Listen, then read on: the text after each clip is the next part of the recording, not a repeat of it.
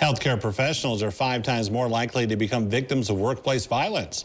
Over at Mercy Health St. Rita's in Lima, hospital workers banding together to bring awareness to workplace violence prevention.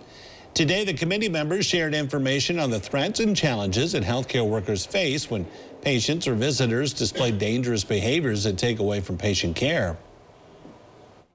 No one wants to come to work if they're not feeling like they can do their job and care for patients in a safe way.